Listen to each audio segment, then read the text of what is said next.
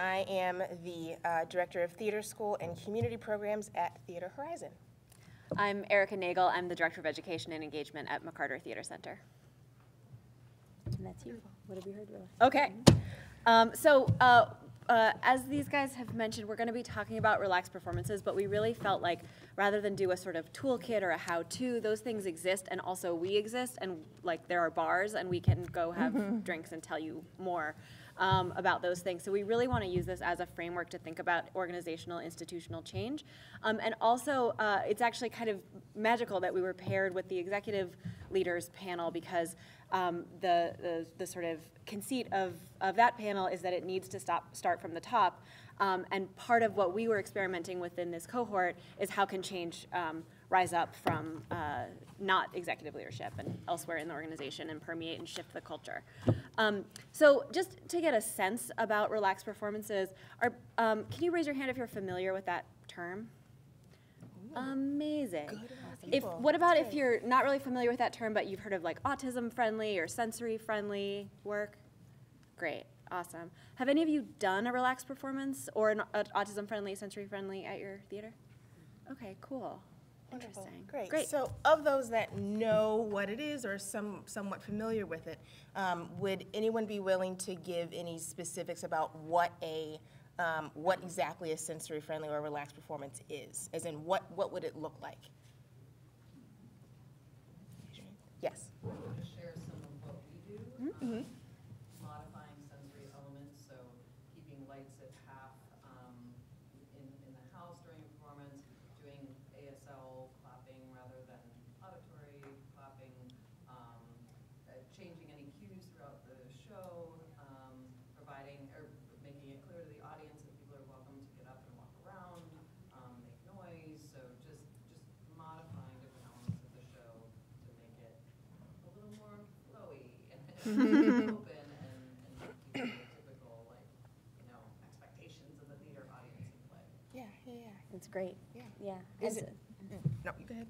Yeah, so the sensory friendly, the elements of sensory friendly sometimes can be very specific to production, right? So these light sound kind of shifts. And what you were also getting to, Reagan, and the way that we approach this through relaxed performances is that it's a larger umbrella of shifting your organizational culture, right? It's not the sensory friendly piece is one piece of it for us, but it's really about the welcome, it's about the intentionality, and it's about creating a space that is safe, that is judgment free, and that is inclusive, intentionally inclusive.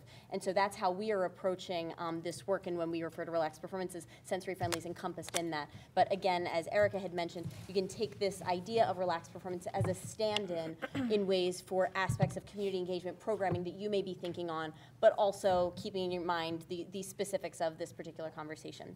So we'll dive right in and address some of the potential concerns or barriers that we each perceived in approaching this work.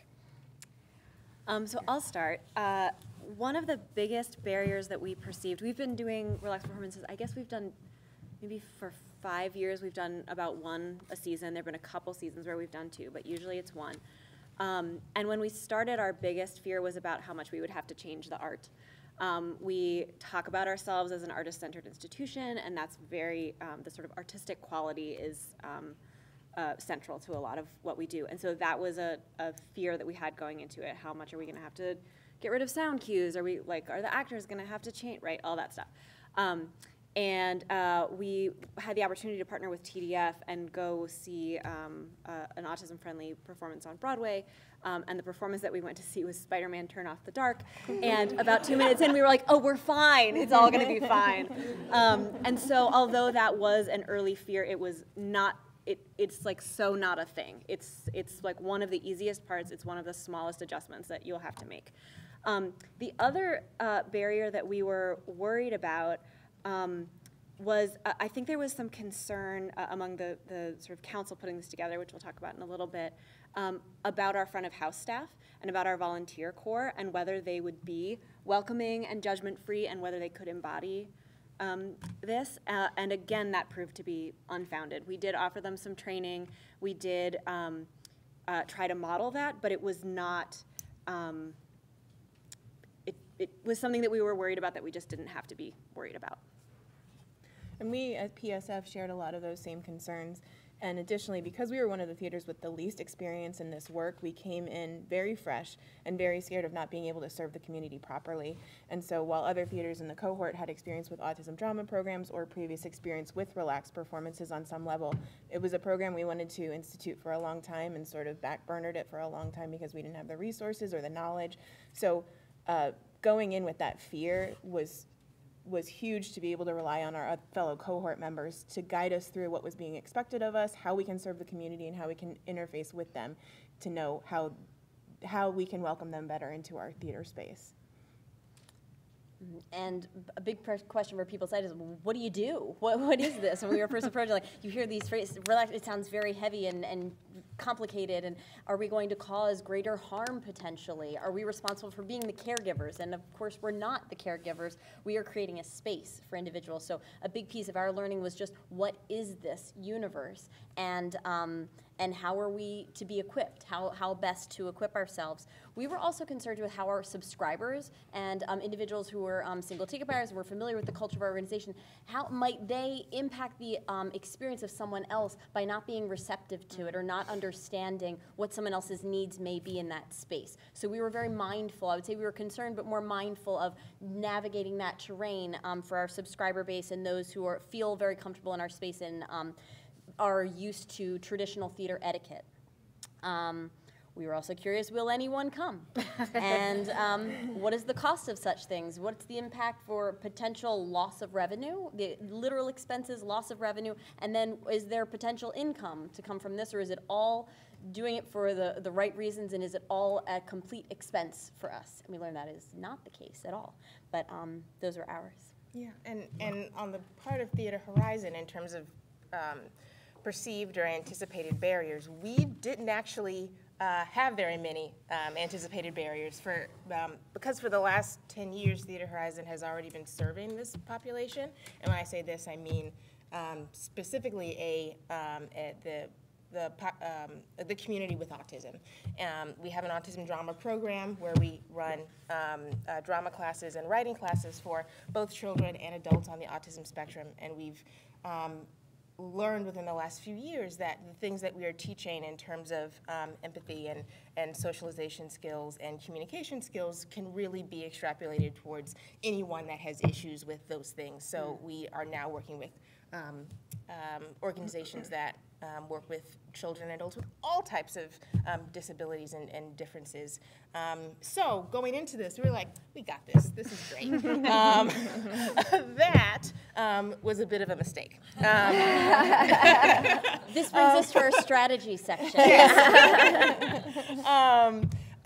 Because one of the things that we have learned and that we went into this work doing was working with a consultant, Roger Diehl and some others, and doing an all-staff training, teaching the staff, which includes front of house and leadership and all of that, about what a relaxed performance is, all the different iterations that it can take, and the particular population that we're serving.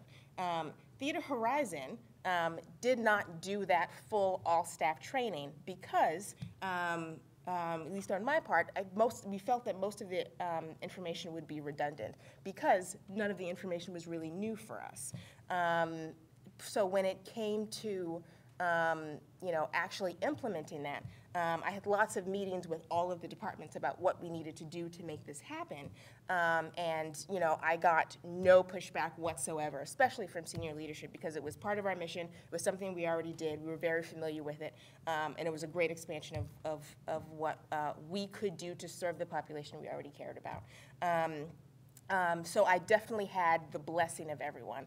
But a blessing is slightly different than full staff and institutional buy-in. Because when it came to actually driving what needed to happen to make all of the small pieces work, I was pretty much the one driving that, which makes it hard. Which makes it hard. And we're a smaller organization than others. We have a staff which fluctuates from about 10 to 12, somewhere around there.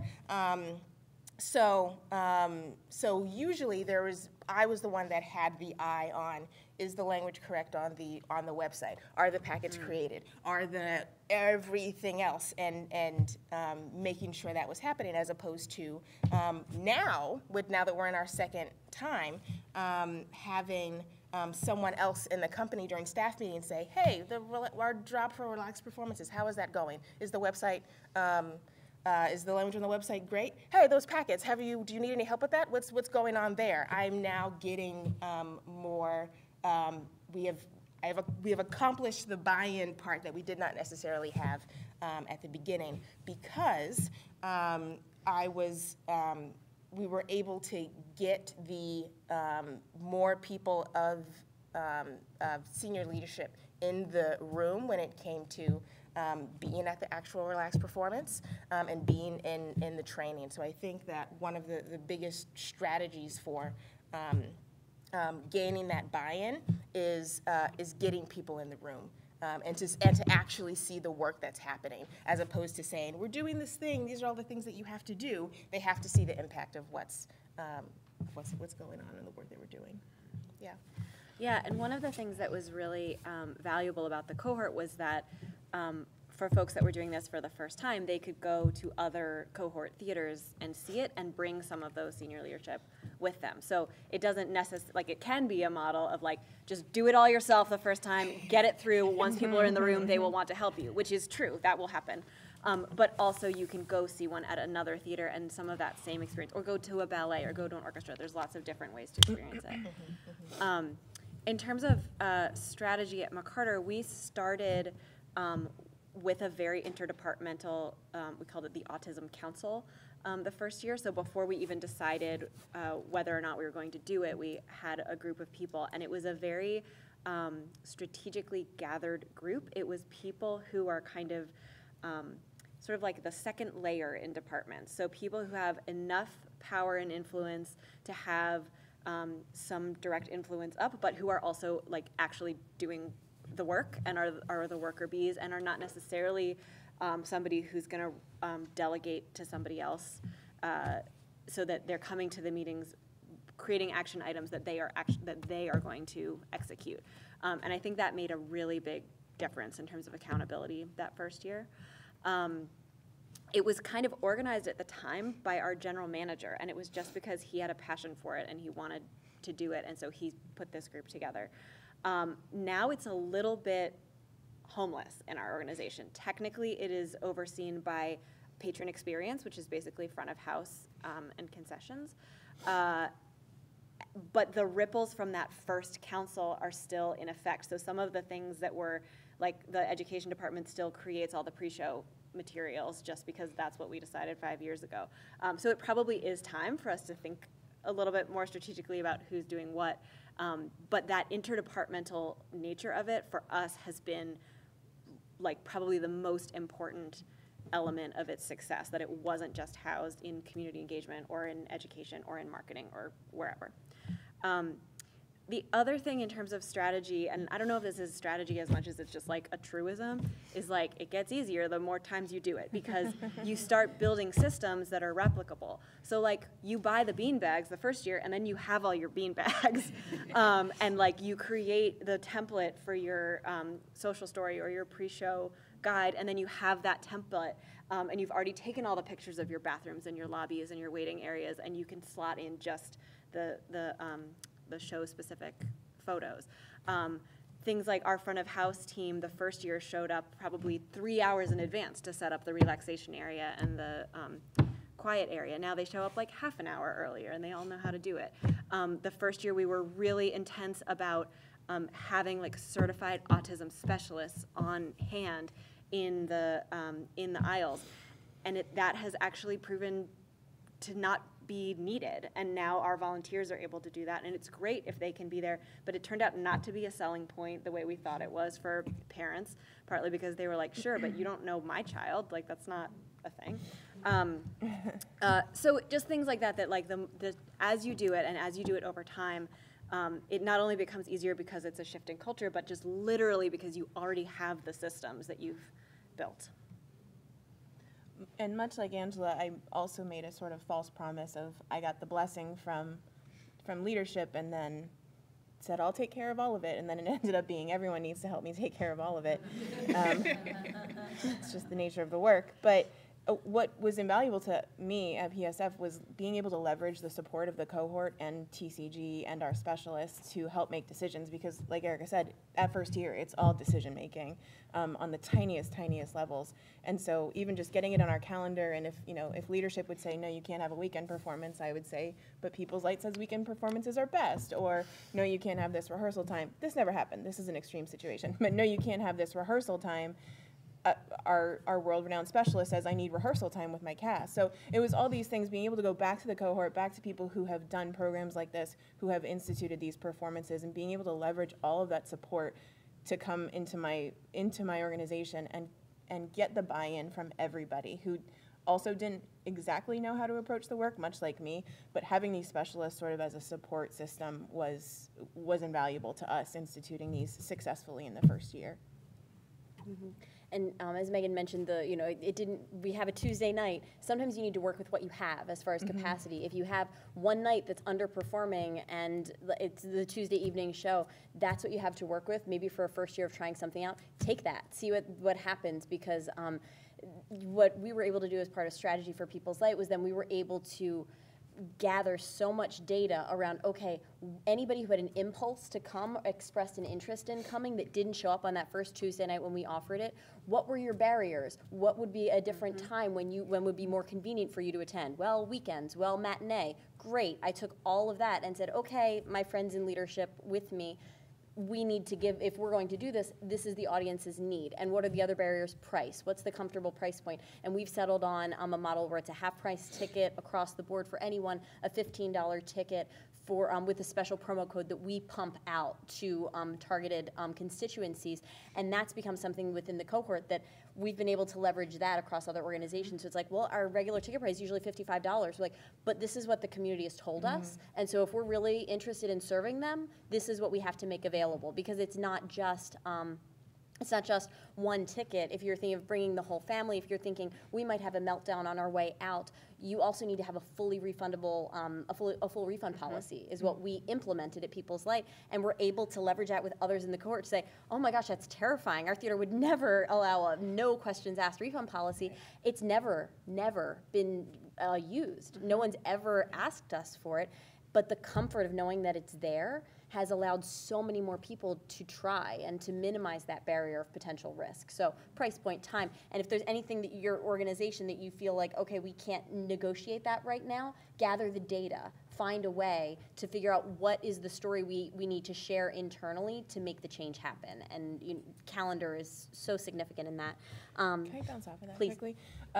Also, in addition to these sort of decision-making processes, what Carmen was saying last night, too, about analysis, so much of this is rubber to road of just getting the things done. We also spent so much time, I think, forming very careful analysis of what we have done, what we are doing, what the results were, and organizing that into a sort of manifesto for the entire cohort of best practices, and sort of what we all agreed to, of that we will talk to our community before we institute best practices or whatever our policies are, and also policies like the full refund and that kind of thing, so that we were all on the same page. And even though we're completely different organizations, large, small, different regions, some on college campuses, some closer to the city, we were still able to utilize these very general best practices and general policies that served the community best, no matter what setting we were in as a theater.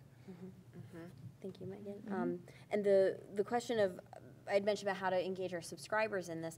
In the first year, we were really precious about it because we didn't know what we were doing and we're nervous. And so we were very precious, and we really specifically invited those targeted constituencies that we thought might benefit from the performance, and we didn't promote it heavily with our subscriber base or single ticket buyers.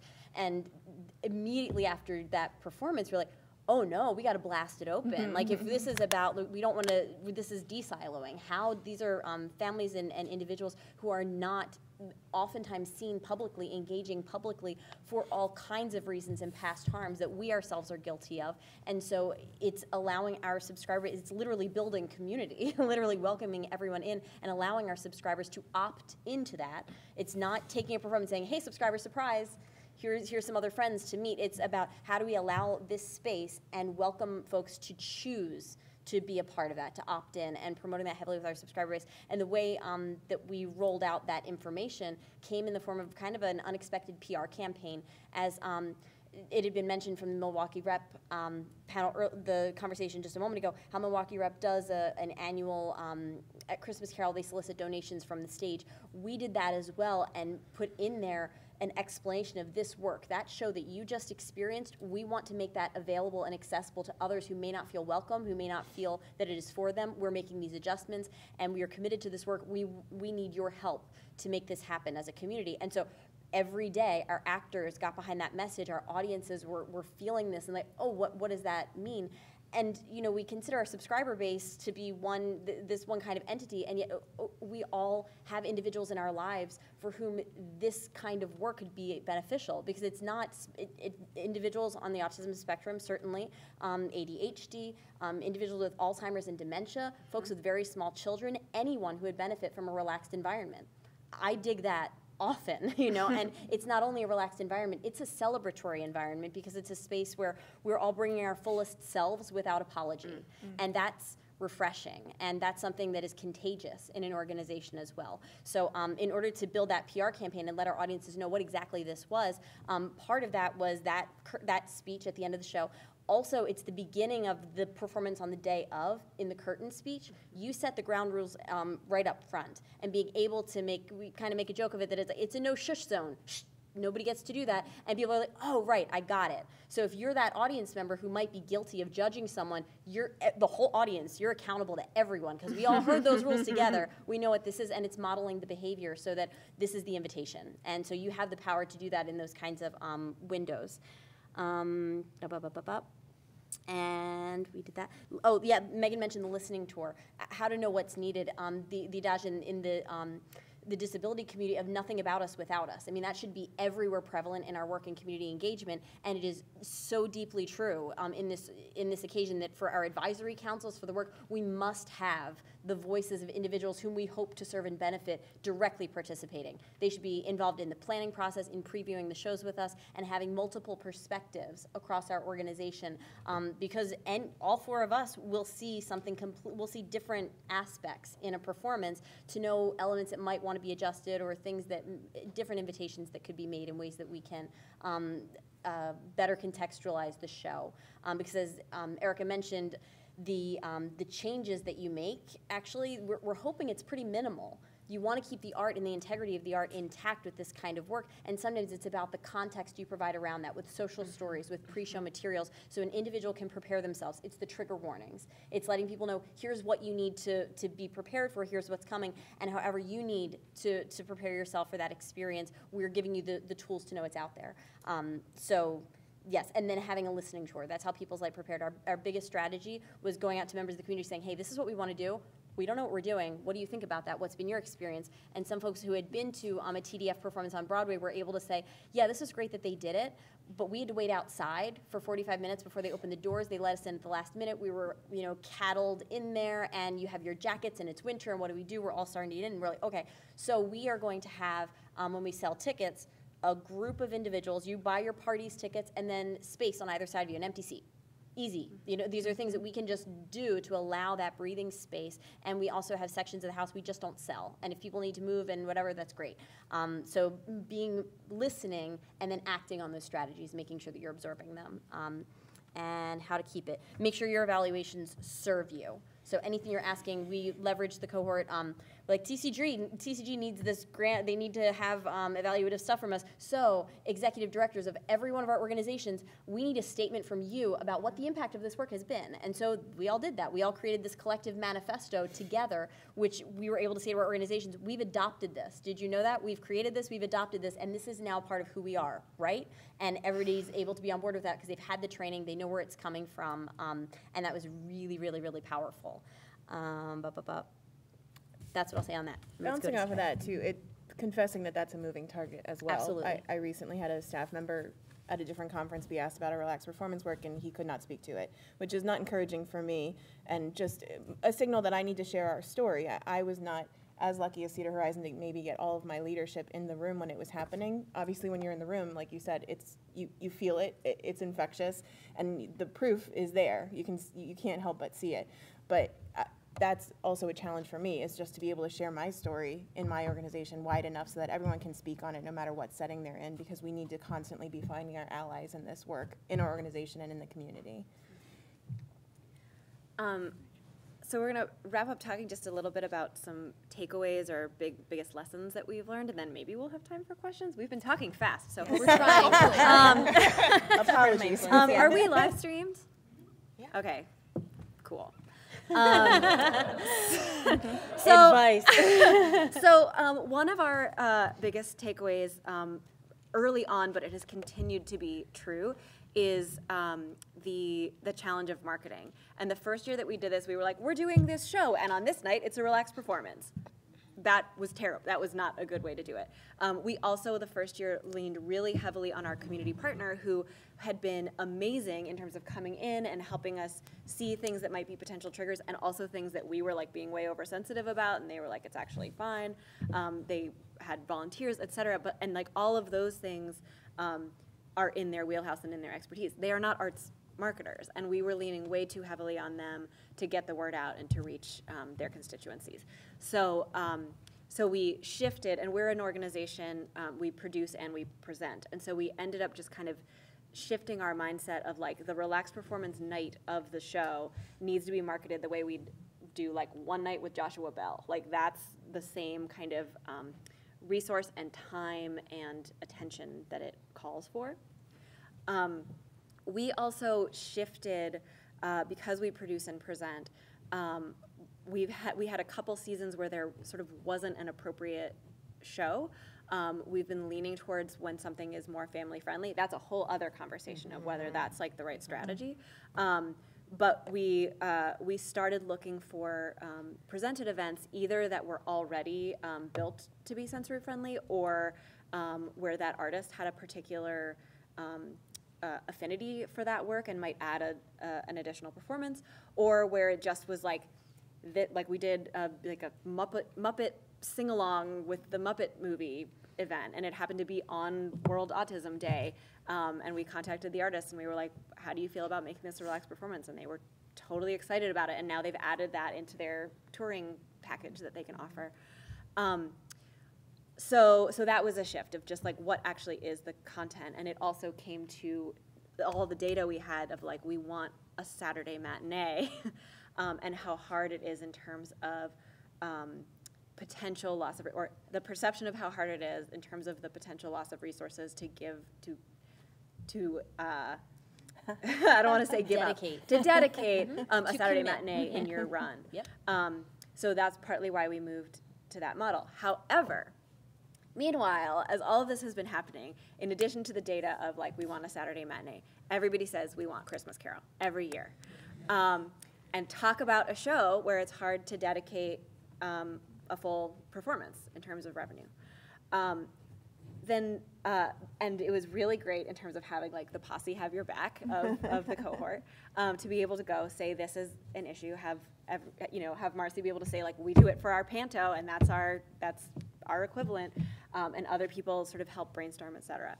Then this year we had a really interesting thing happen, where looking at Christmas Carol, hopefully for next year, I can't make promises on HowlRound, actually became a solution rather than this sort of white whale dream, because we had chosen a presented event, and the way that it got budgeted and scheduled ended up being tricky for the community that came, and we ended up having to kind of scramble at the last minute to get people in, and shift our pricing structure, et cetera. We ended up with a pay what you can, which actually ended up averaging out to $15, which is what we should have priced it at to start with. But in that sort of scramble feeling, which is a feeling we work really hard to avoid at McCarter, we really try to not be in a frantic space. And that feeling led us to, all of a sudden we thought we were solving a problem by creating a special event for a relaxed performance, but it actually created some new problems. And boy, there's one show we do every year, and we know the calendar way in advance, and it's family friendly. and there's a couple shows after Christmas that have lower inventory. And there's a matinee that's one of those shows. And like, boy, that sure ticks a lot of boxes of all the data that we've been getting. And so now we're on the verge. It hasn't it's not stamped and signed, but it's looking very likely that that will happen next year. So I just say that as like one of the takeaways of this process is sometimes the things that you think are out of reach, if you just sort of never let them go and keep them in the conversation, one day you might, and this is for any community engagement thing, not just for relaxed performances, you might be in a meeting where it's like, oh, we're having this huge problem, if only we had this solution, and this thing that you've been like waiting for the perfect moment can actually be the solution in that moment. Oh yeah, that's me. Okay. Other takeaways, advice, surprises. Consider the invitation. I would advise that. Consider what the invitation is, how your space, how individuals might be experiencing your space coming in, and thinking about this universe, as Erica mentioned, the marketing piece of this, the branding is huge for something like relaxed performances, because it's not like marketing that you send out the postcard, you have the mailing list already, folks are going to come and be excited. You're reaching a brand new audience who are not immediately trusting of your ability to serve their needs because there's no track record and because there's a deep amount of past harm that you need to make up for and prove you've done your homework. So a lot of this is actually one-to-one. And then tapping into those networks where people do have trust built. And across our cohort, part of that huge priority was to establish a brand for the experience. If someone has come to People's Light and experienced our relaxed performance, they can be confident that when they visit PSF, Theater Horizon, McCarter, the rest of our partners, they're going to have an experience that feels similarly welcome, and that they have elements in place. And that's also part of the manifesto, but what all of us share in our promotional language and in the materials that we prepare in advance. So it is a different kind of marketing, and that very easily can go into effect for many of our community engagement offerings, right? If we're reaching out to a community we haven't served, how are we building that trust and delivering on that starting from one place and continuing to deliver on that promise? Also, finding your allies, your advocates, your partners across the organization. Finding your posse, as Erica said, it's it can be in various departments of the organization, board, volunteers, board members who may not be interested in coming, not know what's happening.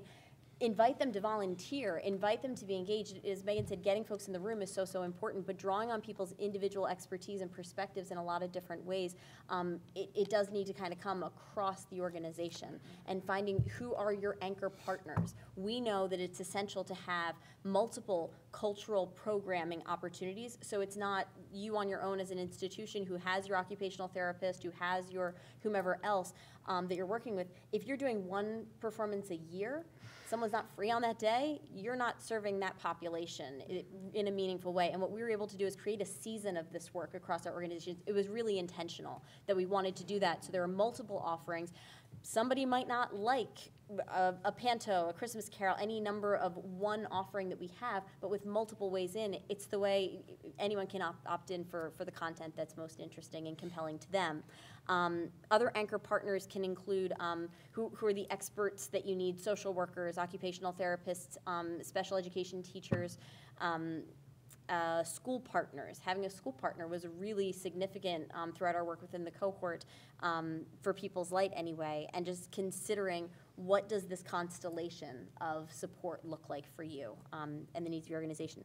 And I would also mention that there's an intentionality to that, and there's also, as it begins to happen, the momentum just goes. And we experience at People's Light, maybe it was a 4-month period, after less than that, after the first relaxed performance we did, it just kind of catches fire, and as you have the right people in the room to continue to proliferate that message to others, I'm encouraging folks to be intentional across the organization, but it also kind of organically just happened at People's Light, that we had folks in production, folks in development, folks in all different walks across seniority, across age, experience level, department, who are deeply bought in. And you can't have experiences like these, a relaxed performance kind of experience, and it doesn't change the culture and temperature of your organization. And that was something for us that as a really meaningful surprise and sharing, is that I hope with a lot of our work, you have new eyes that you see the world in a whole different way that allows you to question all other aspects you thought you knew about your organization. Who is intentionally invited? Who is included? Who might feel excluded intentionally or unintentionally? And right, and so how can we begin to investigate all other facets of our programming and consider that that invitation? I also wanted to mention that it's.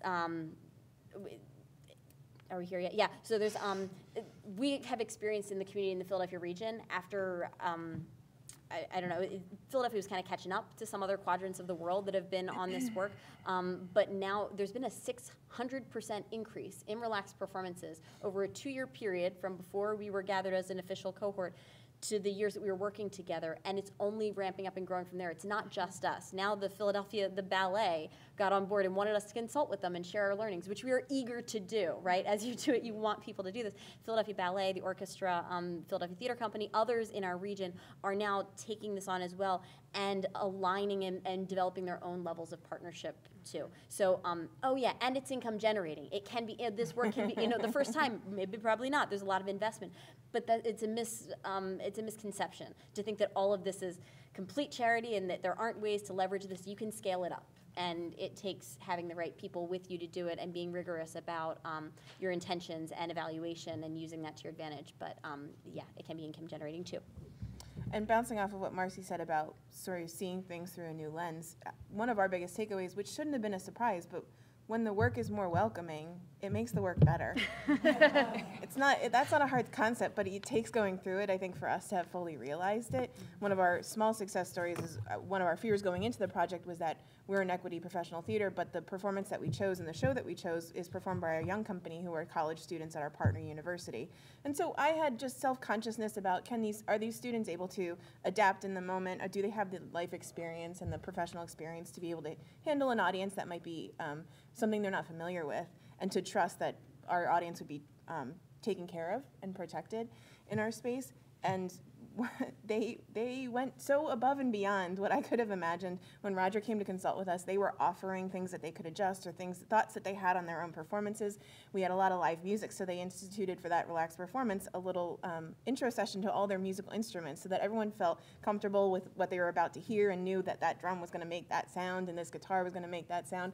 And they loved it so much that they did it the rest of the run. So there were 40 more performances where they were like, this is a blast, the kids are loving it, we're gonna make our work better by instituting what we just did to make the work more welcoming to everybody. And those are the kinds of things I couldn't have anticipated, but it does just make, when everybody's on point like that, it makes the work better and more welcoming for everyone. Yeah, and there is no one way to do the work. We have created a sort of best practices or model for or basic model for these are the sorts of things that we have been doing at our theaters. But there was one thing that you mentioned actually, like ASL clapping as opposed to normal clapping. I haven't done that. I don't think we've done that at our theater, and I think that's absolutely wonderful. So there are definitely lots of ways that you can go about making adjustments.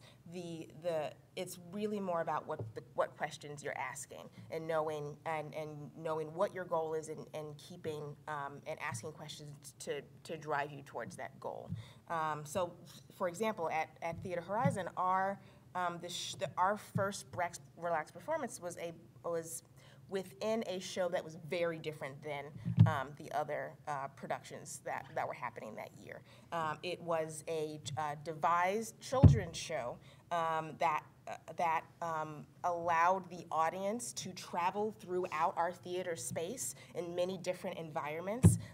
And so it wasn't the whole, oh, well, we have to set seats on either side because there were no seats.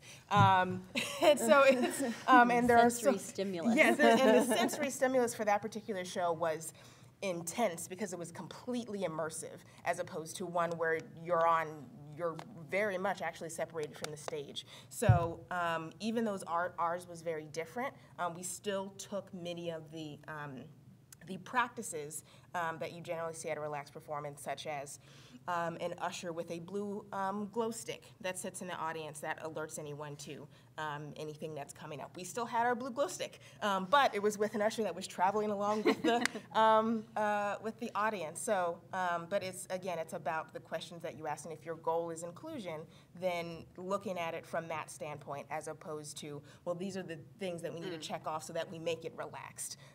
It's a lot more about what is the community that we're serving, and what is the thing that we're trying to make accessible to them, and how do we bridge that gap?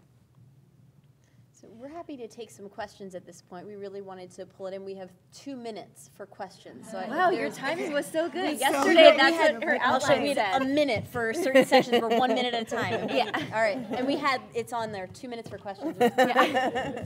Yes, sir.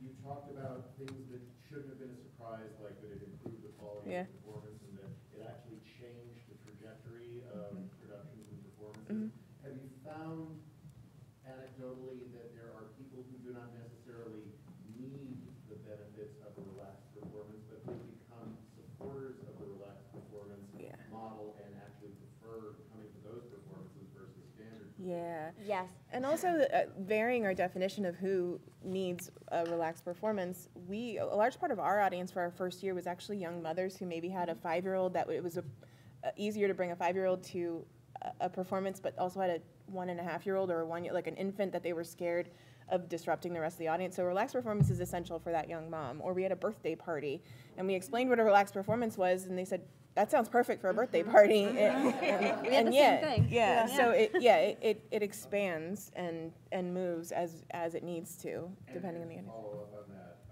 Companion animals, have you expanded to that? Yes, absolutely. Yes. Now we've got water bowls in our lobbies. We have mats that we invite, and having a special designated doggy business area. Get a sign and tell people where is it safe for your animal to go. But I mean, you're not allowed to, it's illegal to exclude anyone, and on the basis of any kind of need. But for service animals, like our institution has been welcoming of service animals, but it hasn't been an overt invitation, right? And so now it's like, come on, how do we let people know this is a celebration? And it's not even, part of it is for the individual who has the service, but it's also about general audience awareness and education, right? So putting the signage out, making things visible, so it's like, oh right, we all have a range of different needs. How can we be more understanding and inclusive? Yes, please. And in terms of people coming, like supporters coming back, another group that we've noticed is our ushers, and that a fear that we had early on is like, oh, will we get enough volunteers for this? Will people want to do this? It's the first one to fill up every year. People say it's their favorite thing to usher. It's their favorite volunteer opportunity at the theater. And that goes across our staff too. Staff dive into volunteer. They're like, oh no, when is that? Can I make sure? It's like we don't need it's amazing to have all the bodies, but we don't need all of the bodies that show up to do an actual job. They stand there and have the smiling face, and that's what we've learned as feedback from audience members is the first thing, what matters most to them is how they're welcomed into the space. Right, so it is that smile, and we have families walk in and just break down from the smile. It's like to know that this was for me and that I'm well is amazing. We have 0 minutes left. Thank you so much. But we're around, obviously. But we're around, so. and we're Thanks for being here. Well done. Well done. We made it short. We made it short. We made it short. We made it short.